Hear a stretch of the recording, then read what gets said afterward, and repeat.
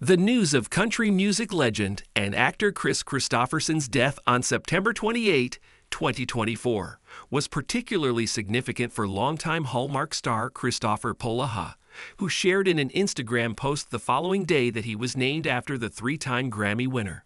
On September 29, after Kristofferson's family posted a statement on his death at age 88, Polaha shared what it meant to him to be connected to the star by name, explaining, "My sweet mom spelled my name with a K and two F's because of this man.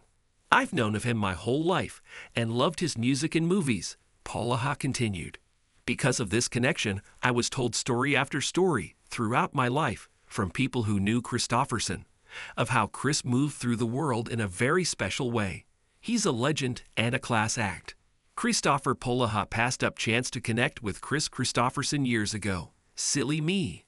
In his tribute, Polaha shared how much he wishes he could have met Kristofferson.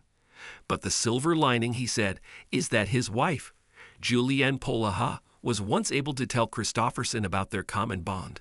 "The closest I ever got to meeting Kris Kristofferson was during an elevator ride at the Toronto Film Festival back in 2003, Polaha recalled. "I had just met Robert Duvall, who Kris was in town to support, and I wanted to whip out my driver's license and say, 'See that spelling? That's because of you.' But I didn't want to embarrass the girl I was with. I was trying to play it cool, so I didn't meet him. Silly me." The cool part is, Polaha continued, "I later married that girl and she did a few years later and told him that story, and it afforded them a moment of bonding and me the promise of a warm hello if Kris and I were to ever cross paths again. We never did." Polaha concluded, "Rip Kris, I'm honored to carry on the spelling."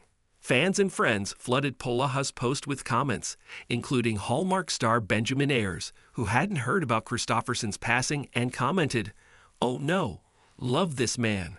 You got namesake gold, my brother." One of Polaha's fans wrote, "I had wondered about the spelling of your name and his. You'll meet him in heaven," to which Polaha replied, "Amen." Another fan chimed in, "Great story. I know one day you will finally meet, and you tell him just how much he meant to you." Kris Kristofferson's family encourages fans to think of him when they see a rainbow. In Kristofferson's family statement, they told his legions of fans, "Thank you for loving him all these many years, and when you see a rainbow, know he's smiling down at us all." According to Variety, the first statement was from Kristofferson's wife of 41 years, Lisa Myers, and his 8 children and 7 grandchildren. His daughter, Kelly Kristofferson, also posted a photo of her dad reaching his hand out to look like he was touching a rainbow. In her post, she included some of the lyrics from one of the many songs he wrote, From Here to Forever. "And darling, if we're not together, there's one thing I want you to know. I'll love you from here to forever, and be there wherever you go."